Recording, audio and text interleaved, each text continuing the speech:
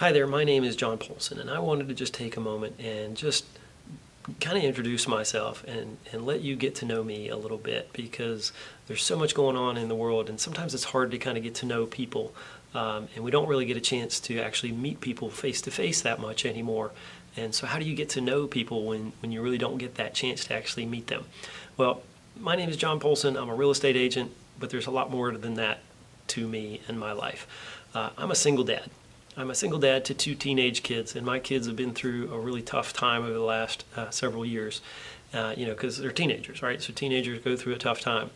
10 years ago, I went through a really difficult time following the Great Recession. I was a real estate agent during that period of time, and that was a really devastating time. So there was a lot of difficult things, and as you can imagine, it kind of brought a real tension and turmoil to my family, and a divorce ended up happening. So that's why I'm a single dad, but I really love my kids, and I really love my family, and I care a lot about people. So among other things, I love being outdoors. So I'm really drawn to the outdoors. I love being outdoors. I love doing things outside. It's hard for me to sit still.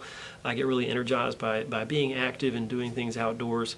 Sitting behind a desk is something that really kind of drives me a little bit crazy, because I really need to be able to be engaged. I really like working with people.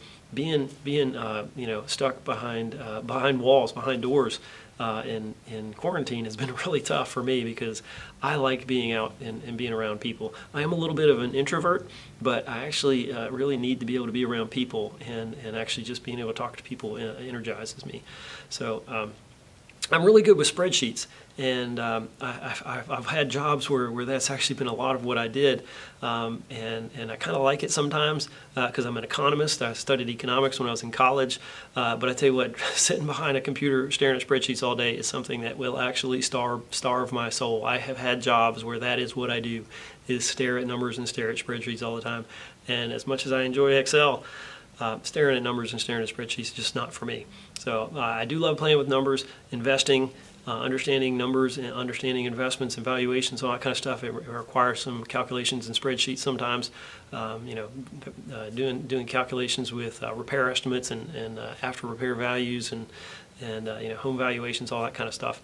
But I actually really just need to be able to be out in the world and doing active things, and being in real estate really allows me to do that a lot.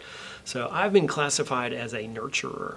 So I've had people tell me that, and that's partly, I think, partly my personality type is somebody that is, I'm very empathetic. I can sympathize with anybody's situation, but I very much care for people that I work with. I think that anybody that works with me will know, and they'll be able to say very truly that I'm going to go out of my way to make sure that their interests are protected. And that's my job as a real estate agent. A realtor, we pledge to a code of ethics, and that's one of the things that I really love about being a real estate agent, is being able to look out for other people's interests. I have a need to help people. I have a need to solve problems, so I love solving problems. And that's one of the great things about real estate. Real estate is not just about houses, it's more about people, and it's actually more about helping people solve problems in their lives. I spent 16 seasons as a soccer coach for my kids. I learned so much about nurturing growth and teaching kids, while learning even more about myself while coaching those kids in those environments. So I love coaching, I love teaching, and that's one of the things I love about the real estate business, is when I have a client, I help walk them through the process. I'm educating them through the process, whether they're selling a home, buying a home, maybe buying a piece of investment property, or selling a piece of investment property, or whatever it is that we might be doing together. There's a lot of things in a real estate transaction that I have a lot of knowledge about. But ultimately, I want to help people. A real estate transaction tends to be the largest transaction and the largest financial decision that most people make in their lives. So that's one of the reasons that I think that it involves a lot of care, and I want to provide that for each and every person that I am there to help through the transaction. So as a real estate investor, I'm also a real estate investor. I understand all the different things that you can run into, the different outcomes. I understand exit strategies. I understand what the objectives of most investors would be. Not necessarily inside the head of each investor, because each investor has their own objectives and there are things that they want to accomplish in life.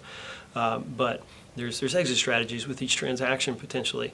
There's things about cash flows. There's things about valuations, ROIs, NOIs, cap rates, cash on cash returns. All these are things that I'm very familiar with, and I love working with numbers. Like I said before, and doing real estate investing is mostly about numbers. It's not an emotional decision.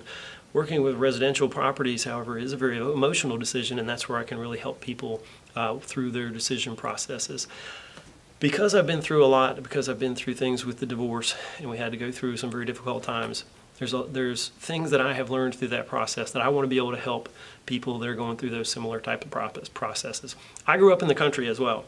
So when I grew up in the country, my first property that I ever had anything to do with was a property that my dad owned. It was 13 acres out in the country outside of Blacksburg, Virginia.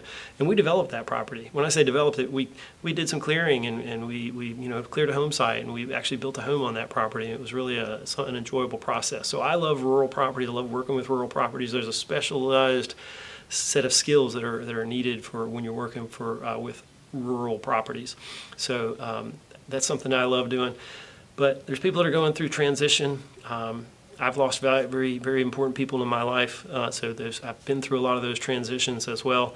So whether you're going through a divorce, or if you have a home that you've inherited, or a loved one that's passed away, there's things that may need to be done, that you need a specialist that can really help you walk through those processes and those situations. So that's me. That's a little bit about me, and I hope that I've given you something that will help you kind of understand a little bit more about why I'm in the real estate business.